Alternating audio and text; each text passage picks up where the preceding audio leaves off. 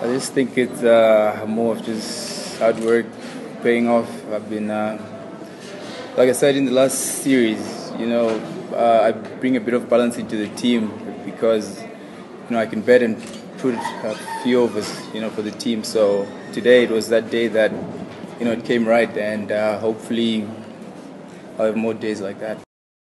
Yeah, I knew it did. It was a bit slow.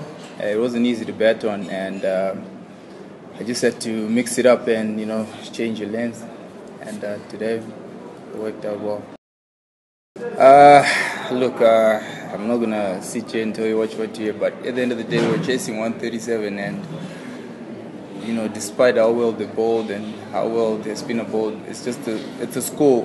You need to, we were supposed to get that score. It's only 137 with the kind of players we have, and moving forward, it's not every day when you get to chase 137 in a T20 game against Pakistan. So it's really disappointing from us as players, as a betting unit, and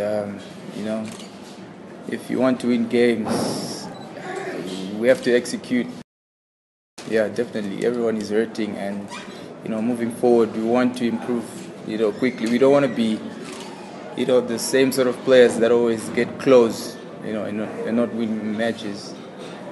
Like when we played India, we lost by four runs, 3, and today we lost with about 12 runs, and it's not good enough. It's time to start winning games, especially when you get opportunities like this. Look, to be honest,